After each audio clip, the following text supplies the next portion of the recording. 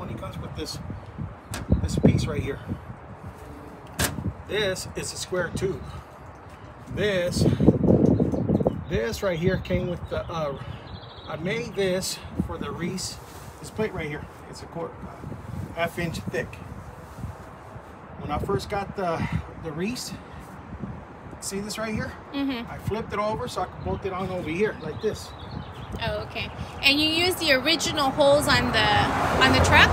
Yeah, everybody knows that. You got to use the original hose because you can't be drilling on these frames.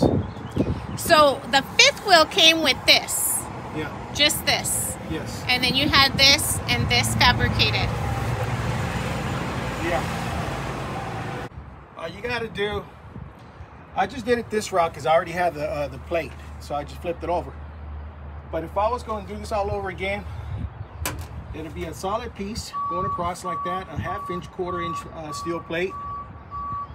And then before I bolt it on, I would have them put like a little box it in, like a box. So you could mount the fifth wheel right on top of the square, like for example like this, but like 4 inches tall, right here. And that's what a lot of people do. His is multiple pieces. He had this, he already had, from a Reese, he already had this plate. He just flipped it upside down. And you notice it's 2 pieces. 1 piece there and 1 piece over there.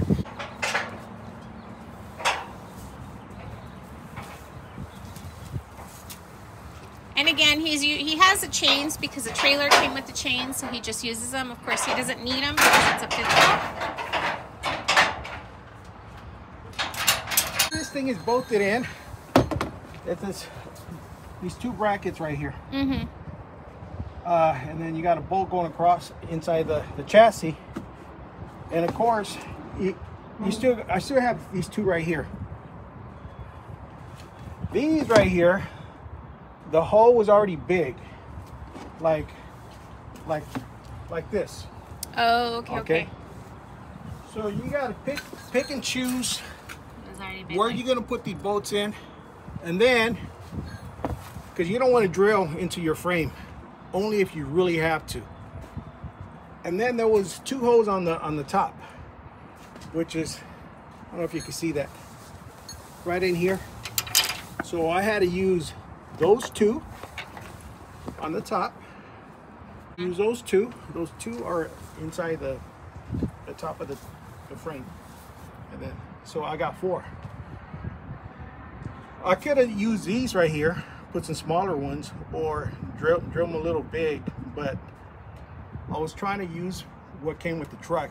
Or the guy that had the gooseneck, I think he put a hole on the top, so I ended up using those 2 existing holes that came with the, well, because that's what he did. And I don't want to drill any more into the chassis.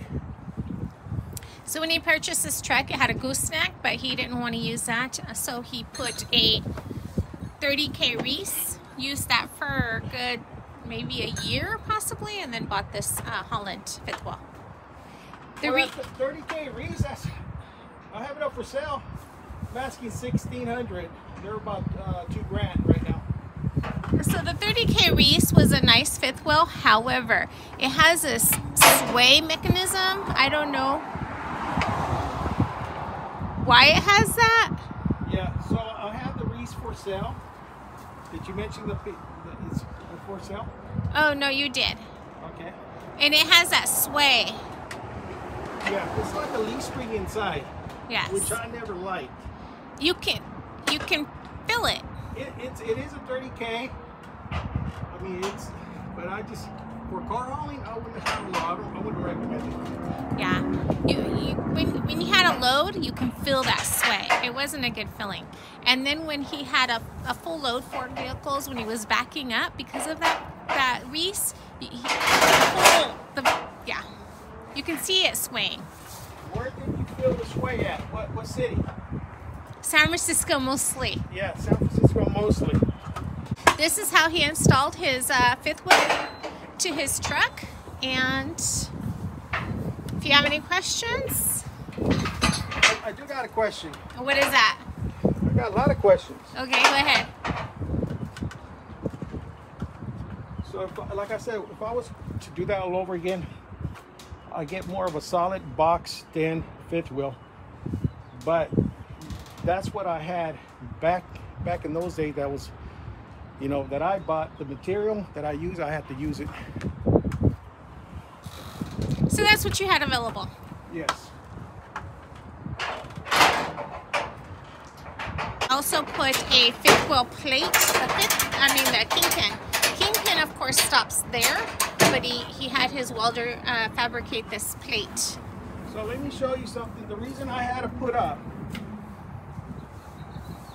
the square tube in there, and you got a lot of the weight right here. So I'm putting all the, I don't know if you can see this. Yes, we can see. So I was putting all the weight right here on the side. So to relieve the weight off this, I put the square tube in here. It's solid. It's a solid piece. See. So what's holding that is this and this. And of course, it's on both sides. And you can get a better view of it. He's talking about this. It's a solid piece. And that's not going to work for everybody. It worked for me only because when I bought the truck, it already had the hose up there. So I had to work whatever's on the hose that you have here. And you never want to weld on the chassis of the truck.